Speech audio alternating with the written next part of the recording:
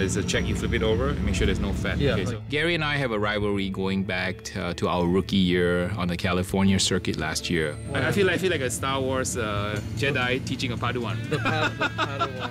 We ended up aging Gary out for Rookie of the Year by just a couple of points. Yep.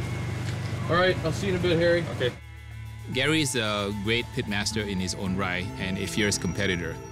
I've told Gary everything I know, and as we were coming to the end of the tour, he felt that he really wanted to go out and try to cook a contest by himself.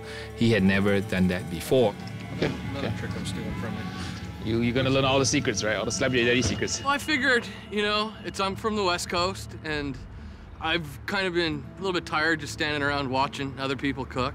And so I'm gonna take what Harry's taught me and put it to good use today, and my plan is to whoop Harry Soo with his own techniques. On any given day, I know Gary can beat me, and I know I can beat Gary. I've beaten him more times than he has beat me, but today is a new day, and every dog will have its day. Should I use the spice grinder?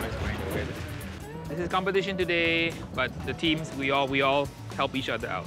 We all have been helped by many other people, and everybody reciprocates the help that they receive, because today you might be helping somebody, tomorrow, you know, somebody will be helping you.